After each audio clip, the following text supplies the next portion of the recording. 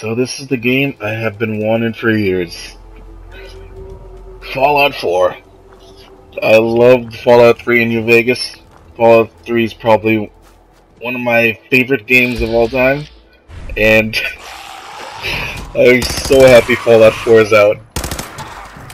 Feels like just yesterday when it was announced, then I saw the trailer.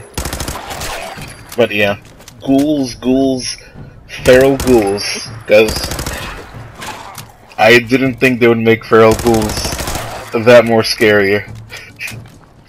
They just the way they run at you is I'm surprised I don't shit myself when they're running at you. I mean, thankfully the sun was up. Praise the sun.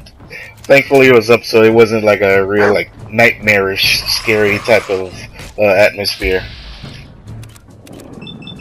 Using that, I don't mind that the enemies actually move.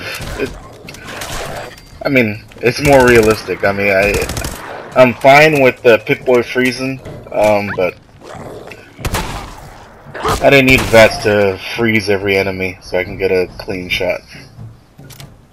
And yeah, I'm using dog meat. Well, this is earlier. Like 10 minutes ago, I just got rid of dog meat. No, I didn't kill him. I actually built him a doghouse and just told him to just stay over there at a town I just discovered.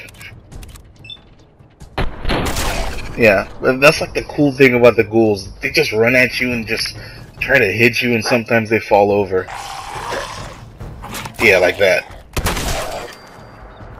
What's crazy is these are just probably regular ghouls.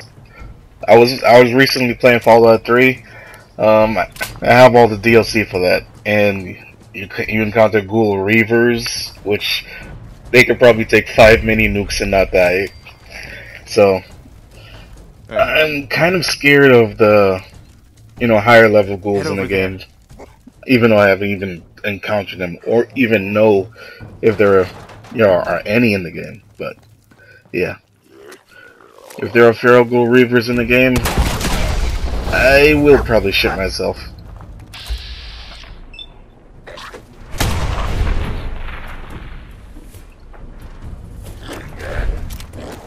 I am fucking loving this game.